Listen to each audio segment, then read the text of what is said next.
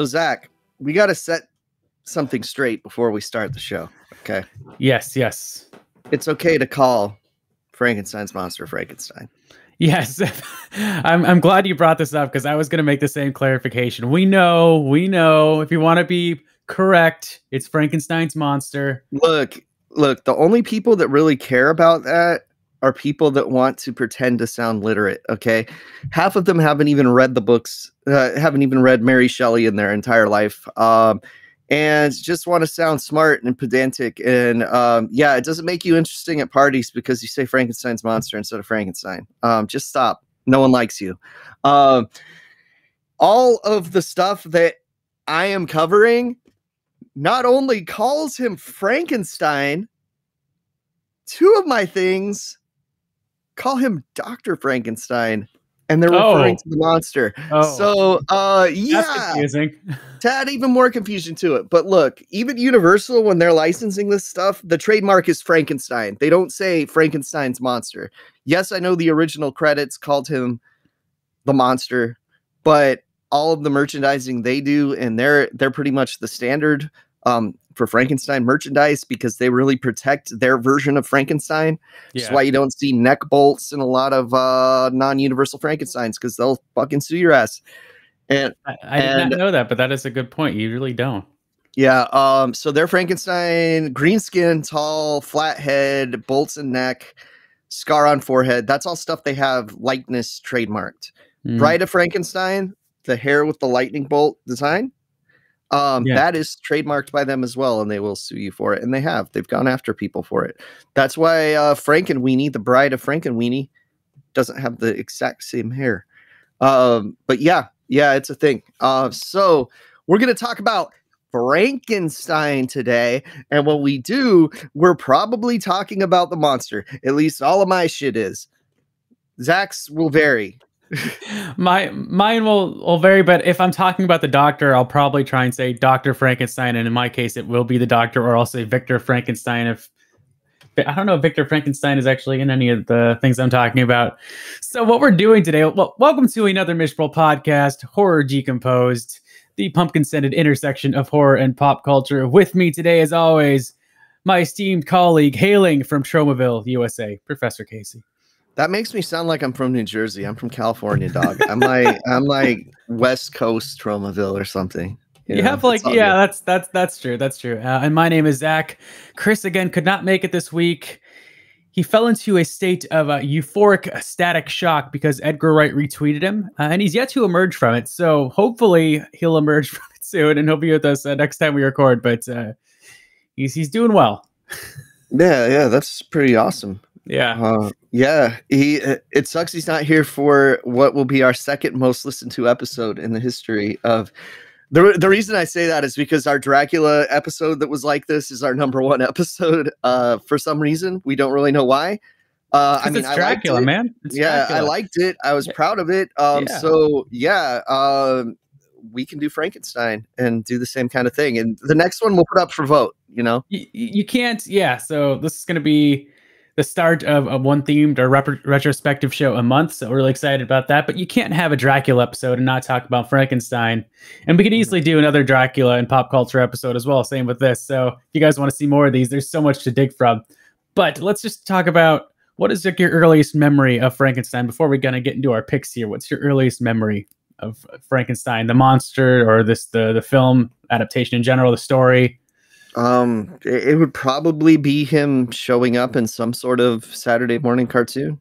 Yeah. Because everyone put a Frankenstein in something. I mean, there even was a Hanna-Barbera cartoon, Frankenstein Jr., but that sucked. It was like a superhero thing. He looked like a robot. It was like Frankenstein and the Impossibles or something like that. Yeah, it was part of a double header thing. But I had definitely seen the Universal film pretty early on. But I would have been like 4 years old whenever I would have first been exposed to Frankenstein. It had to have been on a cartoon or something. Same. My dad recorded a lot of, the early Universal monster movies on VHS tape, as well as like all the Abbott and Costello Meet Frankenstein films. And that's how, Abbott and Costello meet, monster films. And that's how I think I initially saw Frankenstein's monster, probably through Abbott and Costello Meet Frankenstein, but also the Monster Squad, certainly one of the earlier appearances of his I saw. I mean, I think at Halloween, I've certainly, when I was a kid, saw people dressed up as him and saw his, picture on certain things. And I had this book growing up. It was like a Where's Waldo style book called Where Are They? Find Frankie, featuring Frankenstein's monster. It's pretty great. I might have to post some pictures on our Twitter account of that. It's pretty tremendous. It's Where's Waldo, but like all the pictures are like monsters and stuff. It's awesome. Sounds tremendous. And then another thing that I don't know if I've mentioned on the podcast, but I wrote an article about it on miserablepilotSecrets.com, which you can still read, is Gain Wilson's Ultimate Haunted House, which is a really great old 90s computer video game where you go through this haunted mansion and you run into different monsters and you have to give them certain objects. Your goal is to find like 13 keys or whatever so you can escape this house. And Frankenstein's monster is one of the monsters, and so I just certainly remember that portrayal. And you can give them different things, and you can like trap the monsters and traps in this house, and kind of kill them, sort of. Nice. So yeah, I think that the monster is Frankenstein is such a just indelible like image in Halloween in horror movie history. He is the most classic monster, I think, without question. That is like when you think of a monster, you're thinking of Frankenstein. And I think when you're thinking of Frankenstein, there's really only one actor that has to come to mind, and that is Mr. Boris Karloff. No. You are discounting greatly how popular Glenn Strange is and his place. No, Glenn Strange is great. I'm just saying, when you think of Frankenstein, you think Boris Karloff first and foremost. Yeah, but let's put it this way. When they were doing Frankenstein merch, for a good bulk of it was Glenn Strange, including the first Don Post mask licensed was Glenn Strange. We'll talk about it in one of my entries a bit, actually. I'm just saying the name that's synonymous with Frankenstein more than anything else is Boris Karloff. Yeah, I mean, it defined his career. Yeah. Some may say ruined his career, but I don't think he was happy about always being the scary guy, but it got him a lot of work. Yeah, it got him a lot of work. He was great at it. And yeah.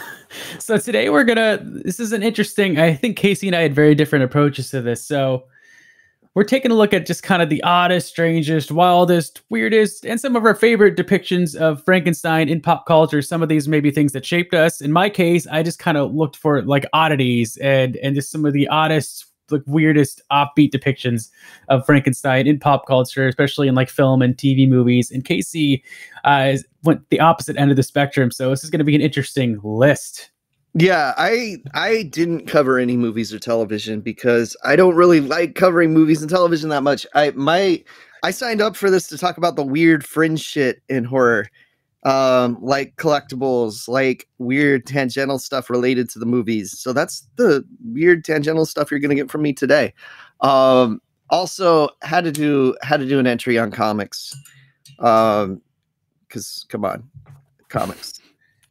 I used to have a horror comics podcast. It died a miserable death before we started this one. But I have quite the collection of Frankenstein comics I'd like to talk to everyone about. All right. Well, I might have like a bonus pick, maybe. I know I always do that. So I'm going to ask Casey, do you mind if I start things off? No, go right ahead. All right. Let's talk Frankenstein.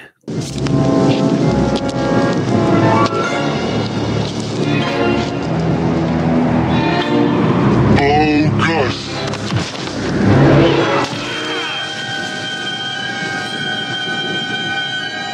Okay, so I mentioned Abbott and Costello Meet Frankenstein, one of the classic comedies of all time. Probably the best Abbott and Costello Universal. Well, definitely the best. Yeah. Yeah, and how I was one of the boys I was introduced to all the monsters. But did you know that there were a lot of knockoffs, remakes, kind of Abbott and Costello Meet Frankenstein, Casey? Yeah, and some from foreign countries. And I'm going to talk about one of those right now because I found one of them. Nice. And this is an Egyptian remake of Abbott and Costello Meet Frankenstein called Ismail Yassine Meets Frankenstein, or like its actual translated title is Haram Alik, which I think means like shame on you. I've also seen it this under Have Mercy, not related to Full House. But it stars a really beloved Egyptian comedian named Ismail Yassine. and he kind of plays the Lou Costello character in this. He's also joined by another actor named Abdel Fattah El Kasri. I'll just call him Abdel. So this is like Ismail and Abdel. So it's not like a shot-for-shot remake of Abbott and Costello Meet Frankenstein, but it's some scenes pretty much are ripped straight from Abbott and Costello. The scene where Lou Costello is reading like the museum exhibit sign, and the casket opens behind him, and it's, you know, Dracula keeps trying to get out, and, you know, Costello turns around and is freaked out. That scene is ripped verbatim, and Ismail Yassine does a great job kind of mimicking that scene. Also, the scene with like the revolving walls in Dracula's kind of laboratory, where they keep going back and forth between the walls, is kind of remade here. But there are some differences. The werewolf character, that subplot is portrayed a bit differently. The werewolf in this is kind of a bit more under the influence of Dracula, and I think Dracula is the causes him to change. There's a fun interplay. There's a fun interplay with Ismail and Abdel, where one scene Abdel dons a werewolf mask to kind of scare Ismail, and so later on when he sees the actual werewolf, he thinks it's his buddy in the mask, but it's not. So there's some good stuff here. Solid comedy right there. I like it. Yeah. I had to watch this, so I found it on YouTube, and it did not have subtitles, so I just had to watch this shit without subtitles. I will say, if you've seen Abbott and Costello Meet Frankenstein, you'll be able to follow this. I just put it on while I was exercising. If I could follow Mahakal just seeing Nightmare on Elm Street, you can follow this probably, yeah. So let me get to the Frankenstein monster here, because that's kind of what this show is about. It's really interesting. Casey, I want you to look this up. Look up Ismail, Ismail, Yassine, Yassine meets Frankenstein, because I kind of wanted to find interesting kind of makeups of Frankenstein. And it has a very kind of mad monster party, almost like Rankin Bass stop motion look to his face, a very kind of wide sort of mouth, super like round eyes. It's, you know, certainly they didn't have a huge budget for it, but it's weird, right? He looks like fucking Frankenberry, dude. Yeah, a little bit Frankenberry, but it is. He looks like Frankenberry, but without a butt on the back of his head. It's a very kind of cartoony looking Frankenstein. I will say, the guy who played the monster, tall as hell. He must have been over 7 feet. He walked around like the Yeti and WCW. Nice. So, did he reverse butt hug somebody like the Yeti? I don't recall that. I gotta say, the Wolfman looks pretty legit, though. It looks kind of like Paul Naschy Wolfman. Looks pretty good. I almost covered Paul Naschy on this, but I did not. But the Wolfman is a good makeup. You got to save Naschy for when we do a Wolfman episode. Then everything's good. Okay. So yeah, this is just a really interesting oddity, and apparently Ismail Yassine started another kind of sort of riff on a classic Hollywood, horror comedy, the Laurel and Hardy film, A Haunting We Will Go, and I think that was made right before this. And apparently they kind of used these two movies as a double bill.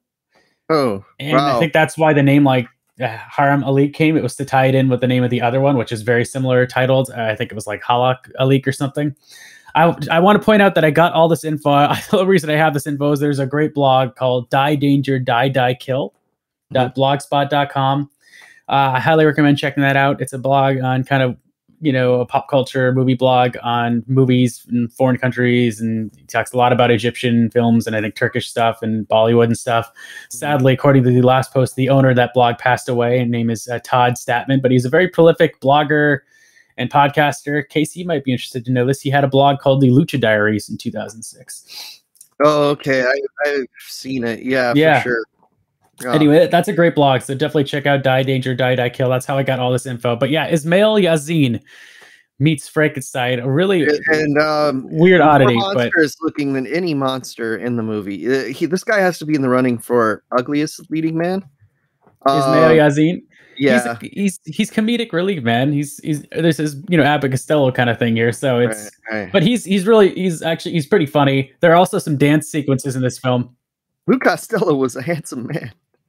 Yeah, I can't get over this Frankenberry looking Frankenstein, dude. We gotta, like, his eyes are so round. Yeah, you guys look up Ismail Yassine meets Frankenstein. Just so you can see what the monster looks like. He kind of looks like the Scooby-Doo weird Frankenstein-y robot guy. He looks like Frankenstein Jr. from Hanna-Barbera a little bit. Yeah. I mean, he does. I mean, obviously, the Scooby-Doo cartoon was kind of a riff on a lot of the, Abbott Costello Meet Frankenstein, that sort of style of film.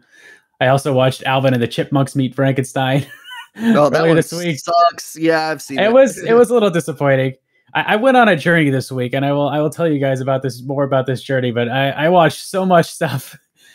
Some of it pretty perverted. So I'm not talking about most of the perverted stuff because it was just weird. What you're Googling for Frankenstein, dude. But all right. Hey, look. So anybody can watch a Frankenstein movie. Okay, look, Zach. Anyone can. Yeah, let's get into your pick, Casey. I met Frankenstein in person multiple times. This is so much more than seeing a movie. I'm talking about the Walk Around Frankenstein at Universal Studios with some specifics. I was originally going to talk about like a very specific one that I've seen, but then I got down like a research rabbit hole, and I actually find it pretty fascinating. So when you go to Universal Studios Hollywood, I don't know about Florida because they don't count. Because I've never been. They have, for my whole life, first time I went to Universal Studios was in 1986. They have always had a Frankenstein walk-around character. Sometimes they would greet you when you were on the tram. Sometimes they'd be walking around for you to take pictures with. It actually started out when I was a kid. They would have a Phantom of the Opera and a Frankenstein together. They actually have done more monsters than that. I have definitely seen in the park over the years multiple versions of the Mummy. Sometimes Brendan Fraser versions, sometimes not. Well, they had that mummy. They had that Mummy maze, which then House of Horrors took over. Well, there's the Mummy roller coaster too. So there's usually somebody hanging out over there. There's also a Dracula that's a face character. For those of you not on the theme park lingo, a face character is, you know, like one of the mascots, but you can see their face. It's like an actual person. He does have makeup on, but it's Dracula. So he's a bit more rare because you can see his face and they have to do makeup on him and stuff like that. It's a little more time consuming, right? Frankenstein, they just put a suit on a guy. But the suit has evolved over the years. I talked about how Don Post had originally used Glenn Strange for their most famous Frankenstein mask. So for a while, they were using the Don Post mask as Frankenstein. So it was clearly not Boris Karloff, which is weird because they went out of their way to get Lon Chaney Phantom. And this is Universal, so they have the rights to... Right. They have the rights to everything. But yeah. Eventually they'd get a more Karloff mask, and then they would move through the years to a little more generic, non-actory Frankenstein. But what's super interesting that I found out, okay, I got 3 fun facts for people. Fun fact number 1 for this entry is that originally this character debuted around the 60s. He actually wore a screen-used Herman Munster outfit from the neck down in a Don Post mask. So somebody bought the costume in an auction, and then they found out, holy shit, this is Herman Munster's costume, and it's screen-used. The shoes weren't either, because Fred Gwynne probably had giant feet. And if you have a normal person in a Frankenstein outfit, maybe not. Because Frankenstein has platforms about, like, I don't know, 8-9 inches tall, and he's barely taller than me in a lot of pictures, and I'm 6'4". So they tend not to have super tall people as Frankenstein. Second fun fact is they created, Zach, I know you've seen the pictures I've posted, baby Frankenstein. Okay. They couldn't call him Frankenstein Jr. because of the Hanna-Barbera cartoon. So they called him baby Frankenstein, despite him clearly being like a kid. I came across a baby Frankenstein film that I almost watched, but I did not get to it.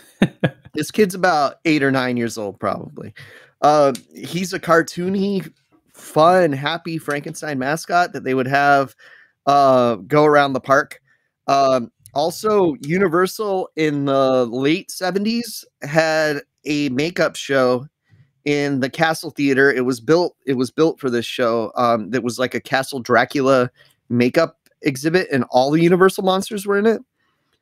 So there eventually became 2 Frankensteins in the park. The one in the makeup show that was makeup based, and the one that was mask based that was the walk around character. And so to spice up the walk around character, they gave him baby Frankenstein. That lasted until about like the early 80s. He was not around by 86 when I went for the first time. The other fun fact, so we have Baby Frankenstein. We have a little bit of the origins of the character and how Herman Munster's clothes were being worn by this. I saw a very special Frankenstein when I went in the 80s because, you know, it was the mid 80s. What was popular? Breakdancing. They had Dancing Frankie, and that's what they called him. And so there was just a space where people would crowd around and watch this dude in the Frankenstein costume breakdance. And it was amazing. Like, he was good. He was good. He wasn't doing like head spins or anything like that, but you know. Well, there was a monster in the Beetlejuice Graveyard Review as well, I believe. There was.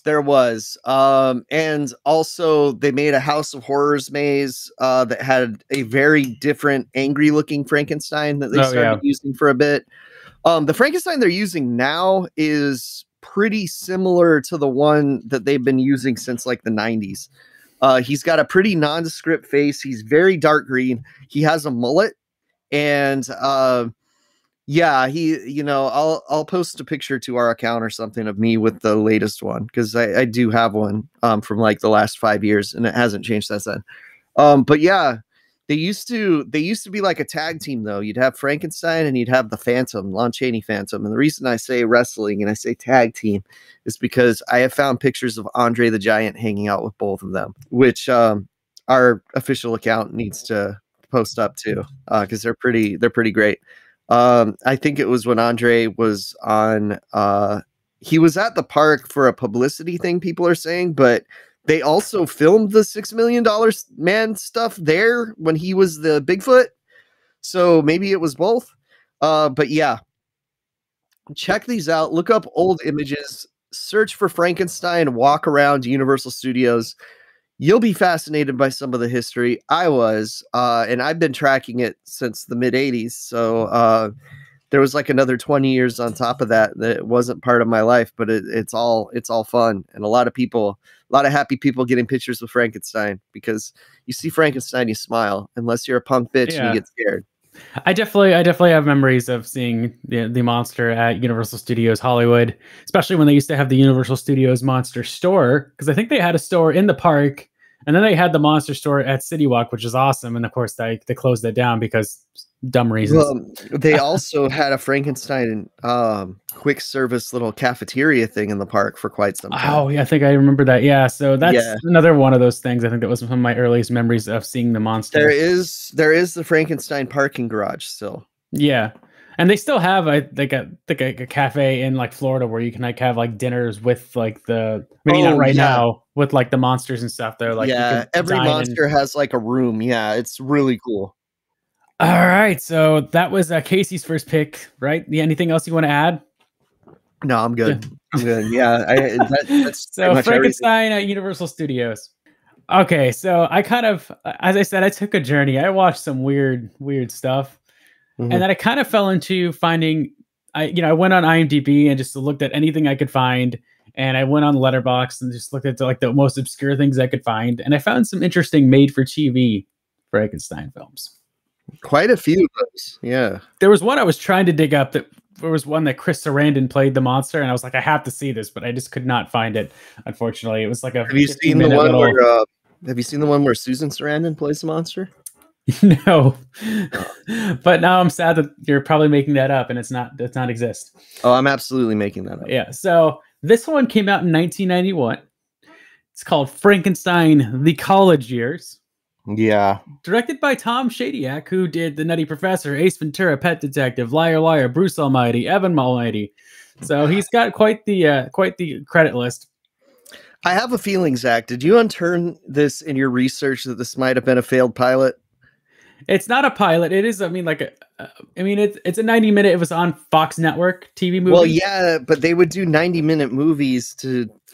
They don't really set up anything as a pilot. I mean, it's like, it feels like a self-contained story. Okay. But I watched this because on IMDb, the first like user review that's there is Think Frankenstein meets Encino Man. And I said to myself, I have to watch this for Casey. This is not Frankenstein meets Encino Man. That offends me. You haven't even seen it, man. No, I have watched this, but I have not watched this since 1990 or whenever it came out. Okay, yeah, it came out in 91. Okay, so it stars William Ragsdale, so Fright Night. So Yeah. it's got a good cast. Also Christopher Daniel Barnes, who you'll know from the Brady Bunch parody films. He was Greg Brady. Okay, okay. So they're like the Pauly Shore and Sean Astin of this film. Says enough right there. William Ragsdale's great. Come on.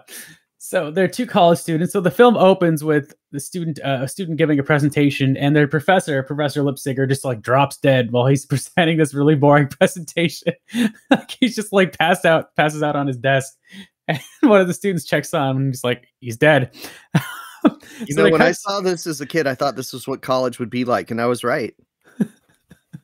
So they hold a funeral for the professor, and then right after this funeral, they throw a rager of a party, these students, and they hoist the professor up on like this table, like Weekend at Bernie style, with sunglasses.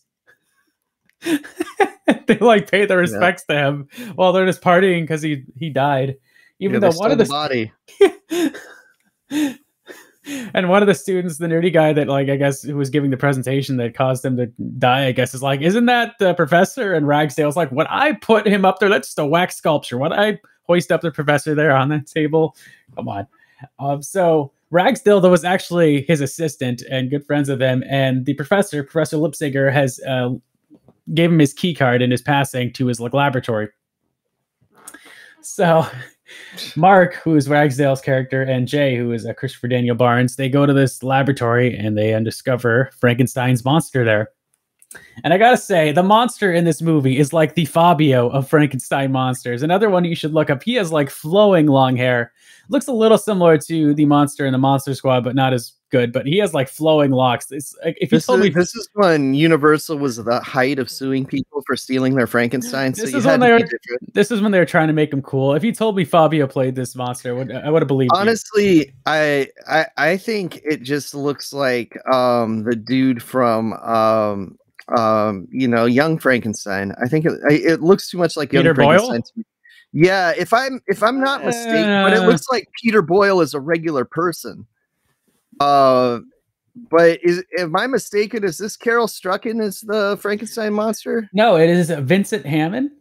Okay. He played the monster in The Relic. He was also in a bunch of other things. I think he was in like a Star Trek episode, Species 2. I think I saw on his credit list. Yeah, because facially he kind of looks like the dude who played Lurch in the he looks a little lurchy. Movies, yeah. So the antagonist of this film is Larry Miller. If you grew up in the late 90s, early 2000s, this guy was like in everything. He was like he was the angry dad in 10 Things I Hate About You, kind of just that menacing stare and very kind of short, short, kind of one note responses. And he played this archetype well. And so he is like a rival kind of staff member, and he kind of wants to get access to Lipsiger's research and profit from it. And so he's after these guys the whole time. It's a lot of shenanigans. I think Christopher Daniel Barnes' character, he works for the football team, where he's on the football team, and Frankenstein's monster shows up to one of the practices after they revive him and like throws a football. And of course the coach wants to get him on the team. There isn't any footage of like in-game stuff, but there is this kind of stuff from practice. There's, a closed montage sequence where they have to dress him up because they realize they have to take him across campus. So he's trying on different outfits and, funny.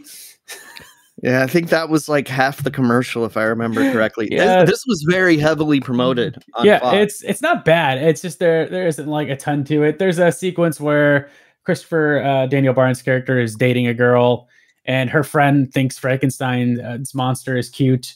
So they go on a double date, and some guys try and bother them, and Frankenstein kind of, throws them through a window.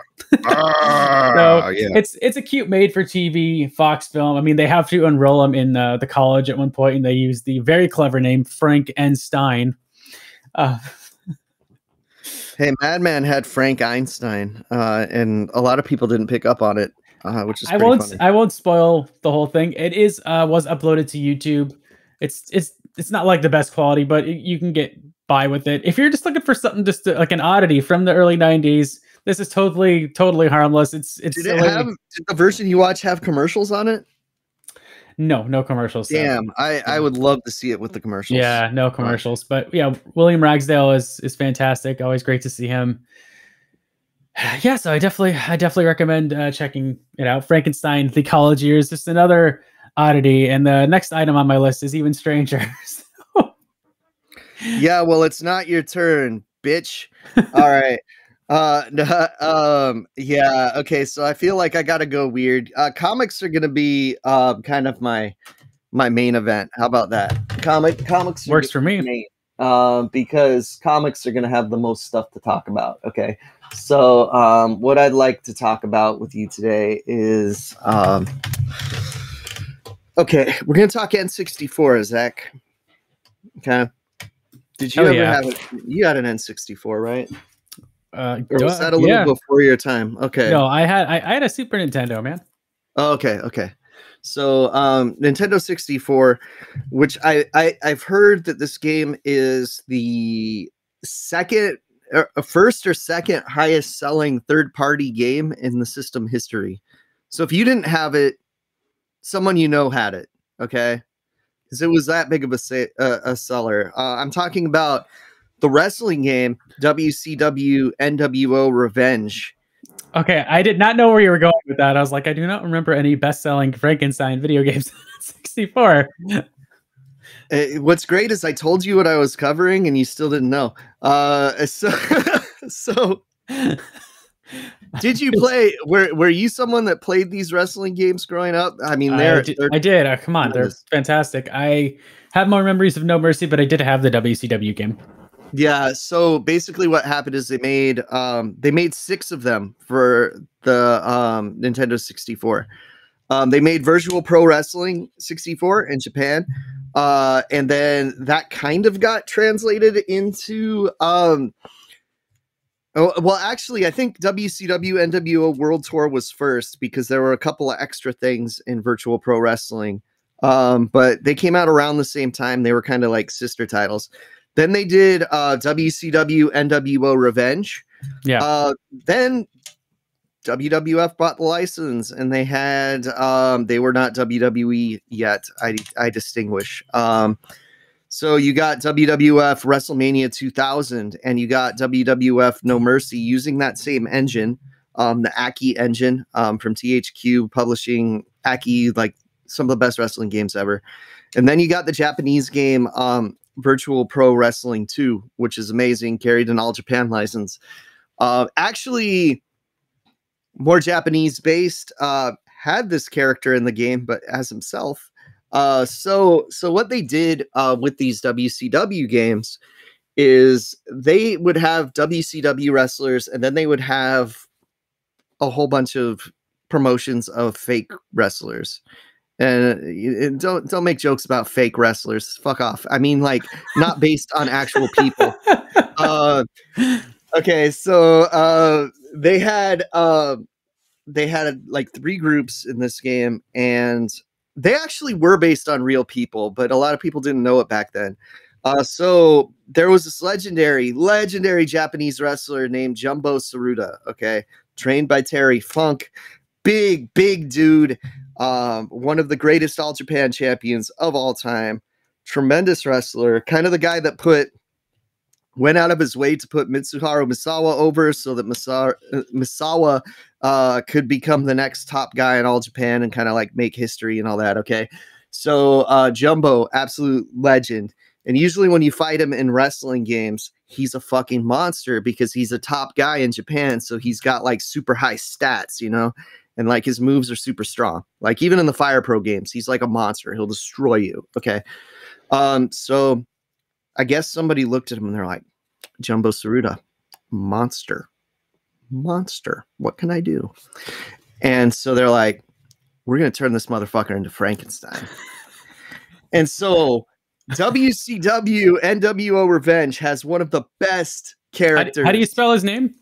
Dr. Frank. Dr. Frank. No, Jumbo Tsuruta is Jumbo. Oh, I see him. I see him. Okay. Like biker Frankenstein. Do you see Jumbo Tsuruta yet though? That's TS. I see Jumbo. I see URUTA. a picture of Jumbo Tsuruta. Okay, good. Okay. I'm pretty sure I spelled Tsuruta right just then. Yeah. Most of the stuff I play with him in it, his name's written in Japanese. But okay, so Jumbo. Yeah, this guy was huge. Yeah, he's a pretty big dude. That's why they call him Jumbo. They're not gonna. It's not an ironic Jumbo. It's not. But if they called him Tiny Tsuruta, that would be very ironic. Yeah. But Dr. Frank is the shit. So, okay, he's got a Frankenstein head and he's got the bolts on his neck, which is a little legal issues possibly. He has a mohawk kind of instead of a flat top. And he wears this. It's hard to make out, but you can see it. Yeah, he wears this sick biker jacket that has a flaming skull on the back of it. And leather pants. He walks to the ring. I'm pretty sure they gave him the over the top rope ring entrance where you like put your foot over the top rope like a giant. And this dude was just a badass. Like they gave him his finishing move in the game though is the giant swing, which I mean that fits for Frankenstein. It doesn't fit for Jumbo Tsuruta really though. He's used it a couple times, but was this like an alternate attire for Jumbo Tsuruta, or was it just a different character? They tweaked Jumbo Tsuruta's moveset a little bit, and then they made a Frankenstein character. Okay, well, it's not supposed to be Jumbo Tsuruta then. Yeah, but it is, but it's not. It's complicated. So like for example, they would get Dr. Death Steve Williams, they give him a different head and face and they'd call him Jekyll. Okay. So there's a guy called Jekyll in there too. And there's a guy named Dr. Frank. Pretty awesome. But Casey, how have you never donned the Dr. Frank outfit for Halloween? Like, how have you not done that? I can't find a mask that looks enough like him. And I don't have a leather jacket with a flaming skull on the back. Get like a makeup, man. Go to Cinema Secrets, get a Woochie FX set. You know what the real thing is, Zach? I hate having to explain the costume. People would be like, oh, hey, it's Frankenstein. Well, actually, I'm Dr. Frank, you dumb motherfucker. I don't want to do that. Just say you're rock and roll. I mean, that's something else. Yeah, that's a completely different movie. If you've seen Rock and Roll Frankenstein, yeah. Let's not. 5 stars. You've seen that movie? I've seen Rock and Roll Frankenstein. Oh my god, I almost talked about that film. It is. This is your pick, so maybe I'll touch on that later. That movie is something. Wow, it's great. Incredibly homophobic, but yeah, it's not great in hindsight. But are we just gonna go on this tangent? Because I can at least talk about the setup of Rock and Roll Frankenstein. No, because people have come to hear about Nintendo 64 games. So hey. If you really want to see Dr. Frank, and if you've never seen Dr. Frank, you'll want to go on YouTube, look up Dr. Frank Revenge. You'll get some shots of him coming to the ring. You'll get some shots of him doing the giant swing. My favorite character in the game by far, that isn't Aki Man, because he was like the best character. Come on. And there is Dr. Frank merch. I own a Dr. Frank t-shirt that someone did. Nice. It looks awesome. It's actually by this company called Spirit Gauge. I was just blanking on the name for a second there. And it looks like a Misfit shirt kind of. It's got Dr. Frank and he's like flexing. The only colors are green and purple. It looks like a horror punk band's shirt. But it's for this obscure video game, and it's one of those things, if you wear it and someone actually recognizes it, you're like, it's a real G right there. That's a real G right there. But yeah, I implore you to emulate this game. The rights are fucked. You're never going to get to play this game legally. So go ahead and emulate it and play as Dr. Frank. Win the title. Go for it, dude. If you look, man, there's video games and then there's video games where you can fight the Macho Man with fucking Frankenstein. Okay. And that's some next level shit right there. All right, Zach, what do you got? Oh gosh, I love this episode. Okay. Oh man, see, I feel like I should talk about Rock and Roll Frankenstein, but I really don't want to. But like, no, don't. We'll do a full episode. Oh gosh, no. I'll get to Rock and Roll Frankenstein at the end of the show. I will just tell you what the movie is about, the setup, and just so I don't not tease you guys and not deliver for those of you that have not seen that movie, because yeah. So, but what I'm going to talk about is also pretty interesting. So again, I went on a crazy ride here, watching all these Frankenstein adaptations, just trying to find the weirdest, obscurest crap. Not necessarily bad stuff, just weird. And I found another oddity. It's a direct-to-video film, I believe, called Billy Frankenstein. This came out in 1998. It's directed by Fred Olen Ray. And I got to say, this guy has the craziest list of IMDb credits I have ever seen. It's like a mile long. He has like 159 credits. He started off doing like low-budget 80s, like horror B movies, action films. Trust me, Zach. Our listeners should know who Fred Olen Ray is. He's a fucking legend. Yeah, okay. This guy started off doing low budget like horror movies. The man did Hollywood Chainsaw Hookers, bro. Come on. So after that, in the kind of early 2000s, he moved to softcore porn, and now he's doing like made-for-TV holiday films. Yeah, stuff about snipers. Yeah. Yeah, so that's just quite the career. But you can find Billy Frankenstein on a streaming service called Plex. It was actually on YouTube. Like someone uploaded it this week, and they've since terminated their account. I guess they were ashamed of what they uploaded to the internet. This movie isn't that bad. It's just really strange. But you can find it on a platform called Plex. Completely legal to watch there. So in between all that in the 90s, Fred Olen Ray made Billy Frankenstein.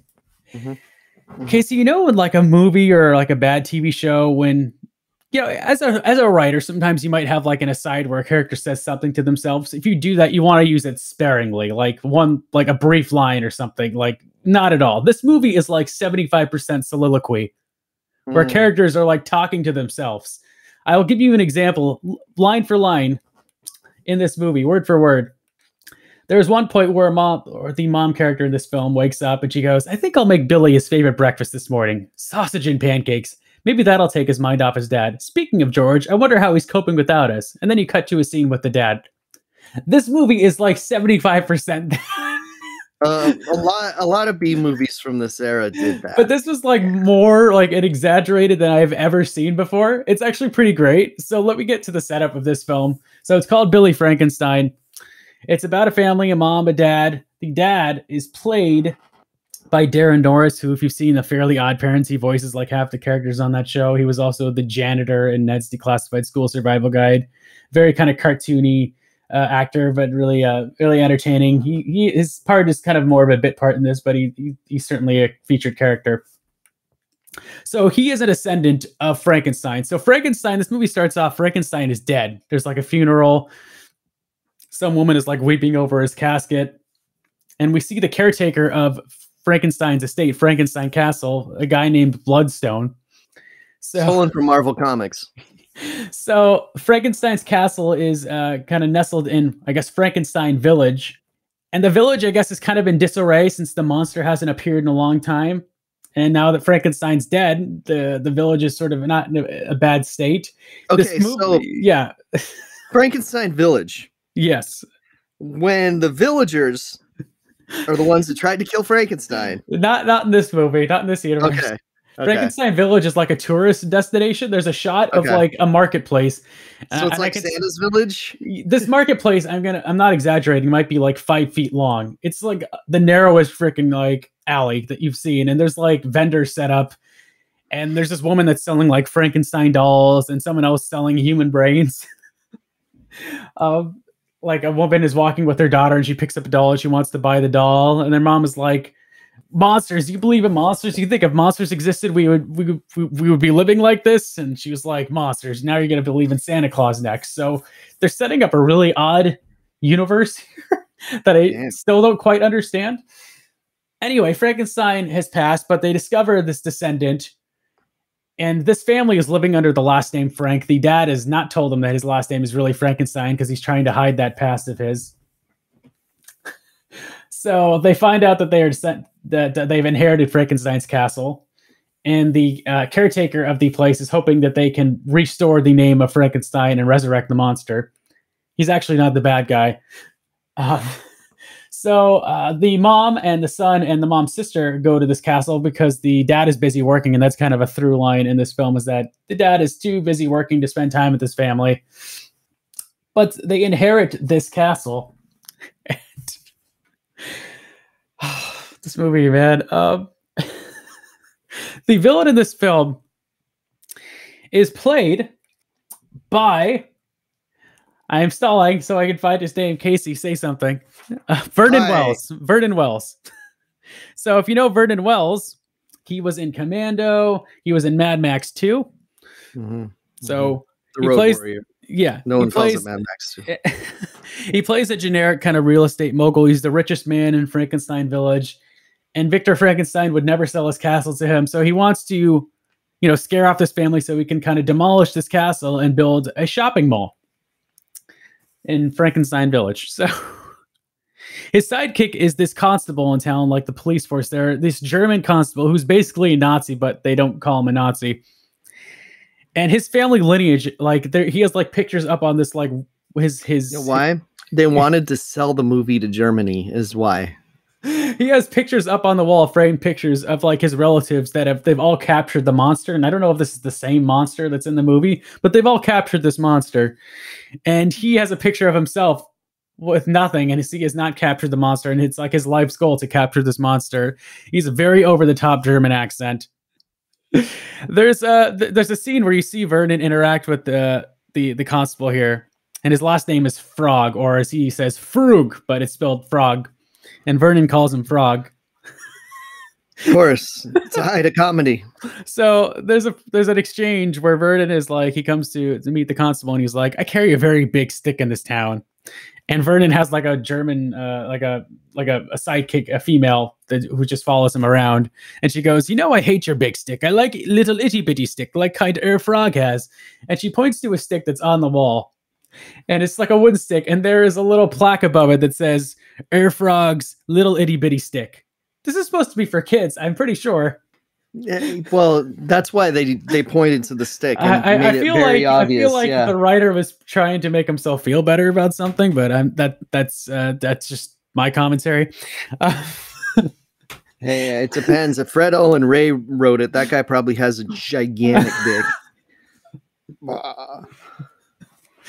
Okay, so we get back to the family. The boy Billy, he finds Frankenstein's diary. Mm-hmm. So we get more of this soliloquy. My favorites are from Bloodstone, who so the boy finds this journal, and then Bloodstone, he goes up the stairs, and then it cuts to pans to Bloodstone, who sticks his head through an iron gate, and he goes, "The boy is quick. That old journal should make for some very inspired reading." So it has scenes like this. There's a dinner scene 5 minutes later where the mom is like, can we just bring some peace to this place? And Billy goes, peaceful's boring. I think we should bring some life to this place. And then Bloodstone appears out of a corridor while this family is eating dinner. They do not hear him say this. And he goes, and you shall, my boy, and you shall. No response. God. No response. It's like every movie I fucking watched on cable growing up. He's not whispering this. There's no reason this family should not have heard him say that. But anyway, he's not the bad guy. He's really not. So they resurrect this monster, who they probably should have been sued for. Yeah, you should look up the monster in this, because he has a megalithic forehead. He has the flattest top I've ever seen on a Frankenstein monster. He's supposed to have a flat top, but you could land a plane on this thing. He looks exactly like the Universal Frankenstein, except the bolts are on his forehead. He has quite the mullet. And his eyes are practically closed. They're very droopy, very puffy. Try to be Karloff. Yeah. Let me get you to my favorite scene in this movie, because this film does something that not any other Frankenstein adaptation that I'm aware of does. It answers the question, does Frankenstein poop? Shit, that's a good question. And the answer is yes. So there is a scene. Wow, you know how much plumbing that would take from Dr. Frankenstein? You'd have to get all of these intestines from different bodies and sew them together and still make it that this guy could shit. You think this is something that Troma would have answered? They may have, and I'm unaware of it. No, they didn't really do Frankenstein. They've distributed a Dracula versus Frankenstein. So the boy resurrects the monster. I will say the monster. It was an interesting bit of IMDb trivia. So the monster this was originally offered to David Prost, who was Vader, who was Darth Vader. Yeah. He declined due to health problems, so the part went to Brian Carrillo, who played the monster on stage during a 4-year run at Beetlejuice's Graveyard Review.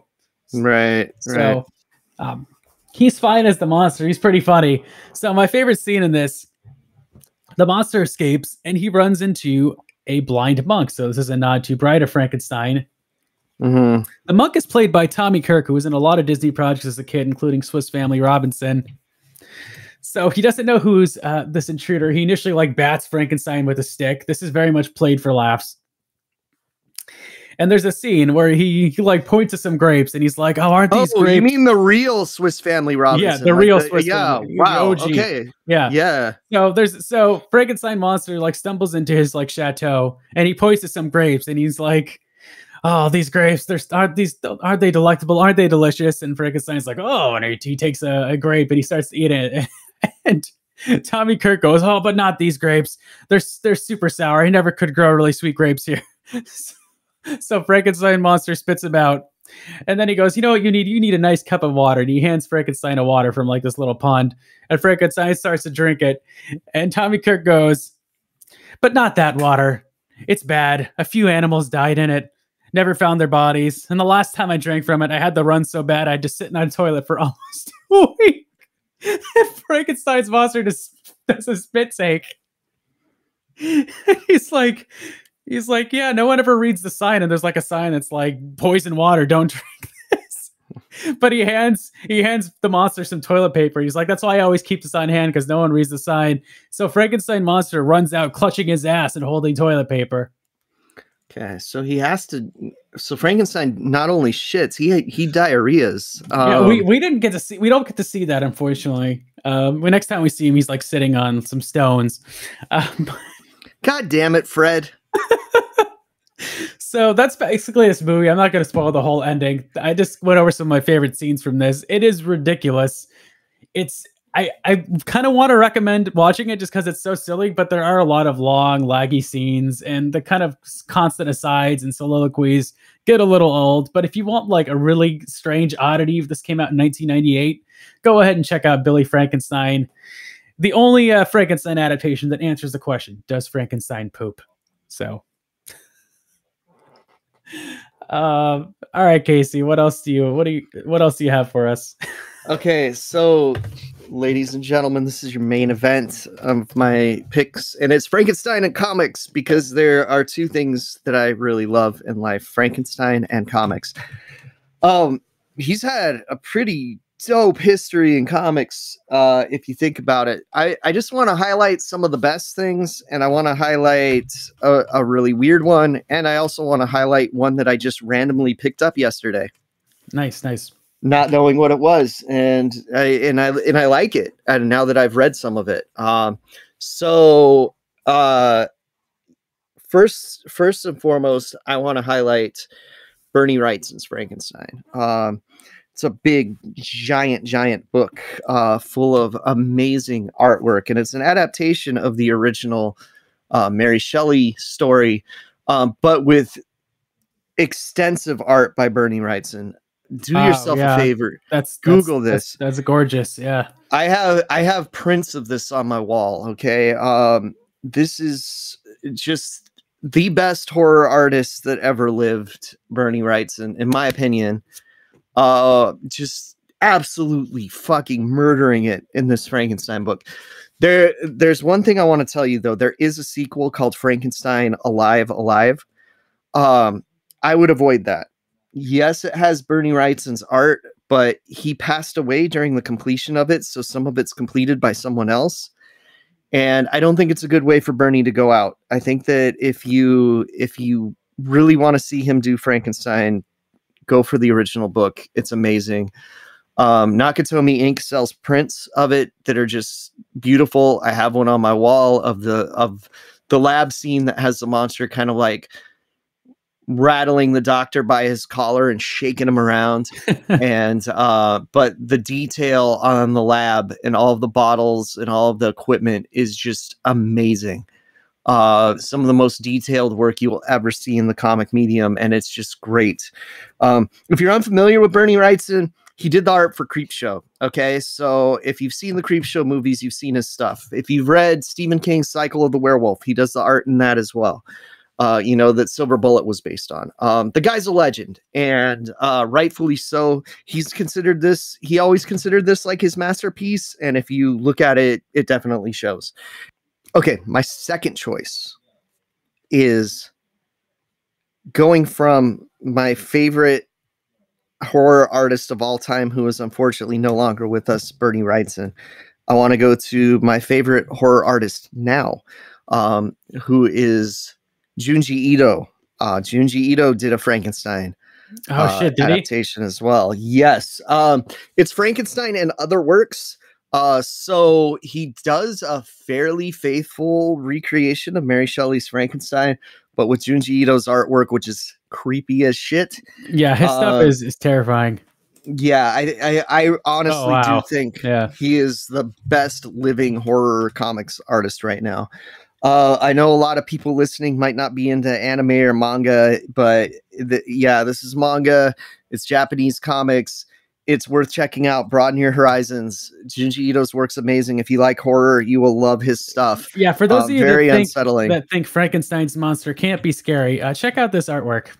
It's frightening, and I'd love to see like a live action adaptation of his Frankenstein monster. Yeah, I would too. He does have an anime series that is adaptations of his work. It hasn't done this. There have been live action adaptations of a couple of his better known horror creations. Uzumaki and Tomi have had live action movies. I would say check out the manga though, or the anime based on his artwork. Because if you're watching live action, you're losing his artwork, which is a key element to it, in my opinion. I think like if they did a live action version of this Frankenstein, it would just be a boring run-of-the-mill Frankenstein movie, unfortunately. Yeah. But if they got the look of the stuff, it would kind of be cool.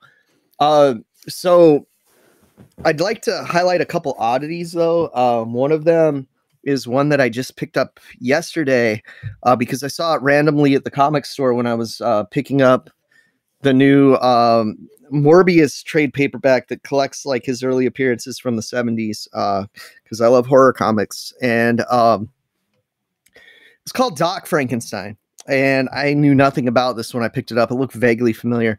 And it turns out it was written by the Wachowskis. And I'm like, okay, I kind of remember this. And so he just picked this up like yesterday. He showed me a picture of it. It looks awesome. Yeah, and it is pretty awesome.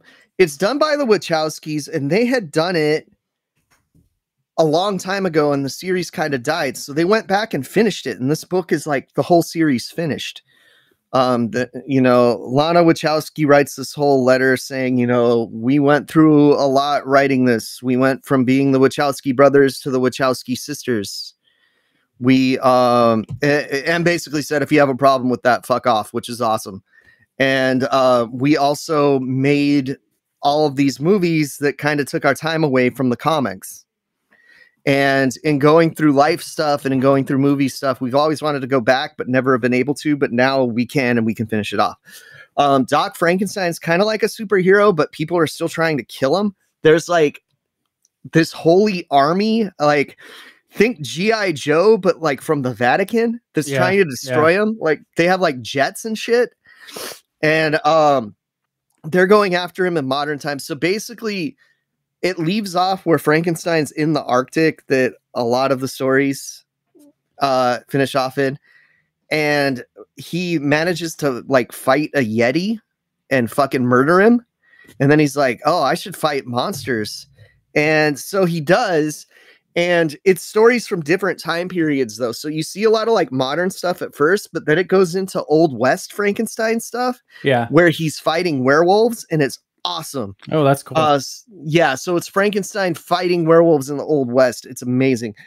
Yeah, I really recommend this book. It's pretty cool. It's a nice hardcover. It's $35. Collects everything. Amazing artwork. Sometimes the artists change, but it's pretty good stuff. Jeff Darrow kind of helped create this character. I'm not sure how much of the art is his, but he's always been one of my favorite artists. If you've seen Big Guy and Rusty the Boy Robot, that's his stuff. But yeah, this one was pretty good. For something I picked up yesterday, I was pretty excited to share it with you guys because I'm like, yeah, this kind of rocks. I'm looking forward to reading the whole thing. I didn't have time to do it because literally I picked this up like maybe 12 hours ago, or well, like 16 hours ago, something like that. And yeah, that's pretty good. I talked about collecting Marvel stuff too, and I really want to touch on Monster of Frankenstein from Marvel. It's not a good book, but it's a fun book.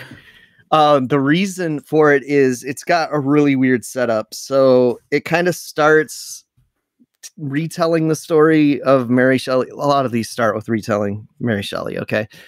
But the difference here is that Frankenstein exists in the Marvel universe, okay? Yeah, yeah.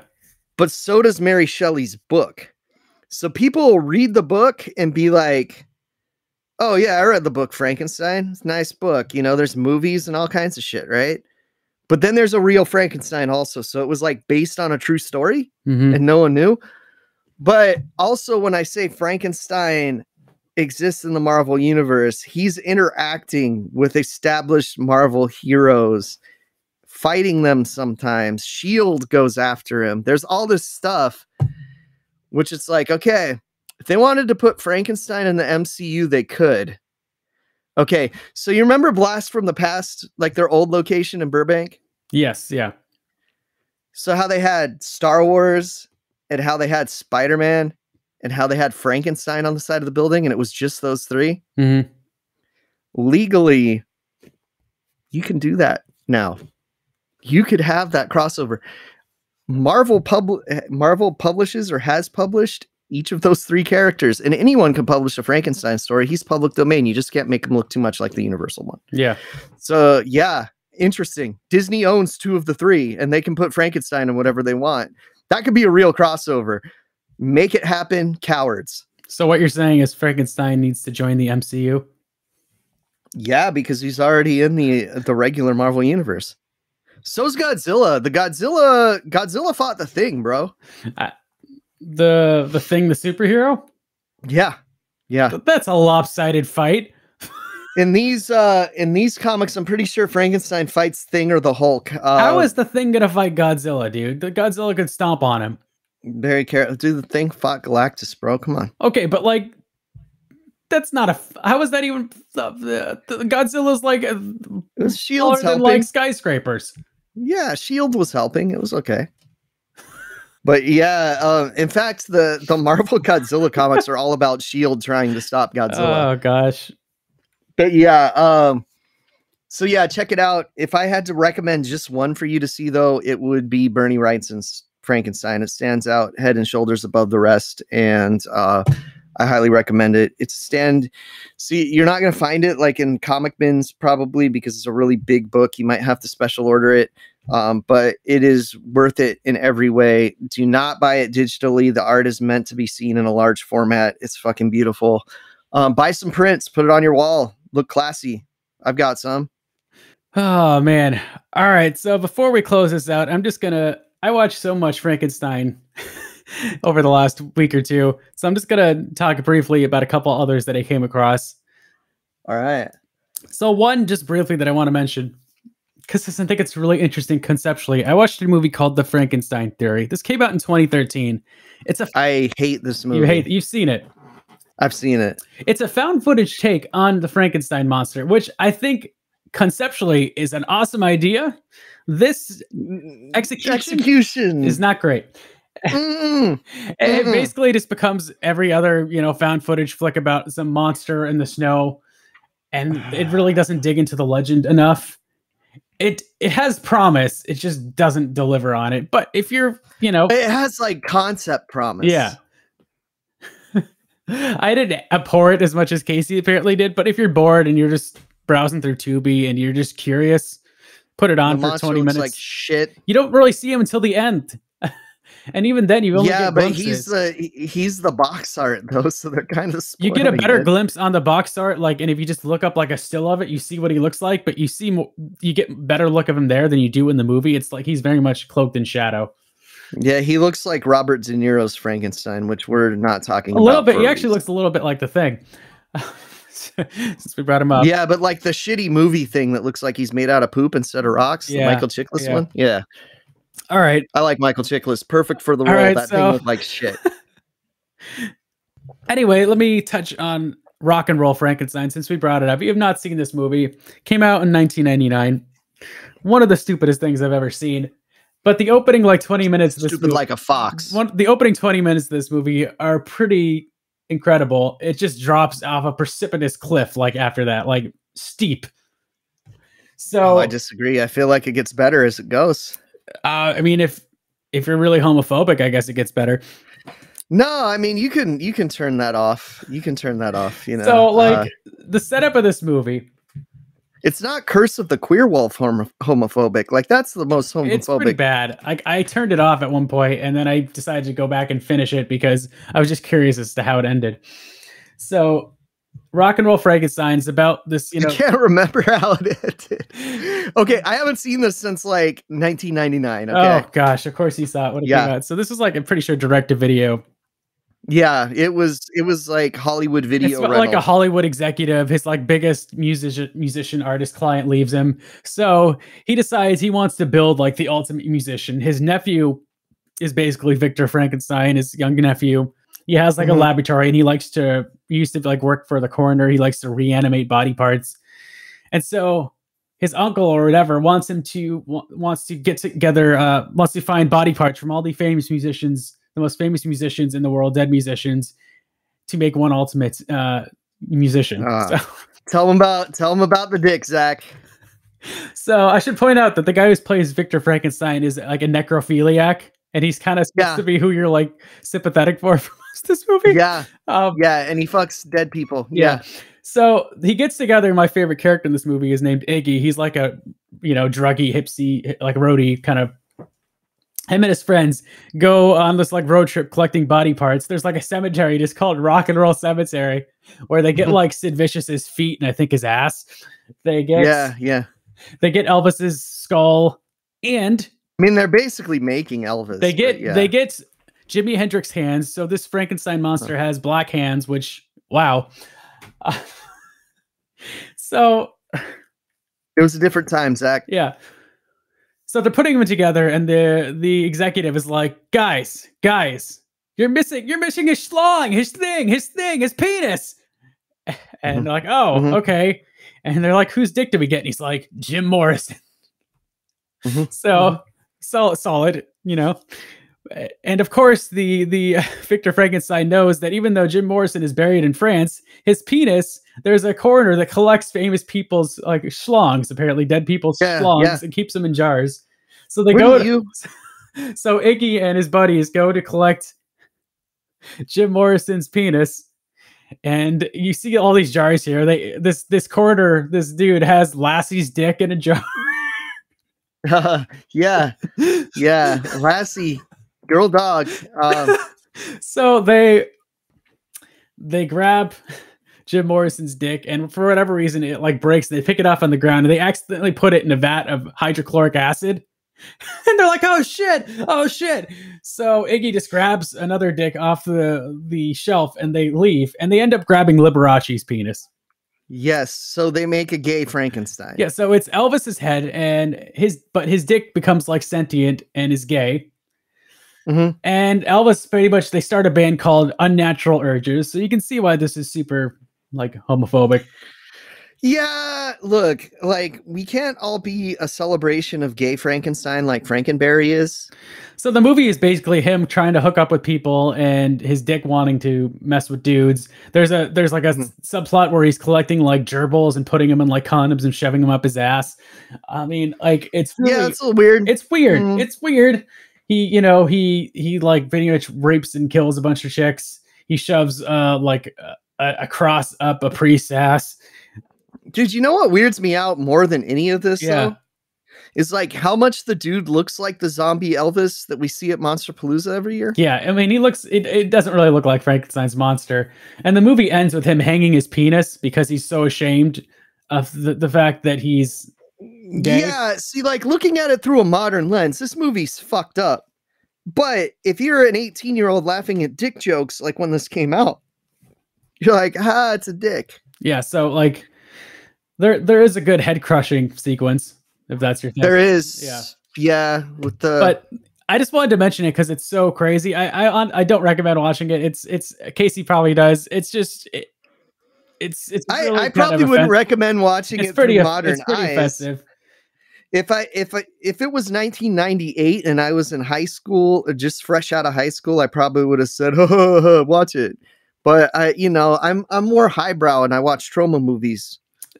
Yeah, I mean this is no, I'm really saying that this is trauma movies are highbrow. Yeah, on that token, Frankenstein's Castle Freaks also pretty messed up. If you want to see a dwarf like rape a bunch of people, yeah, it's basically blood-sucking freaks, but with like Neanderthal Frankenstein monsters. It's really weird. Yeah, I don't recommend that either. I still need to see Frankenstein Island, which I know Rift Track's covered, and I hear that's way crazy.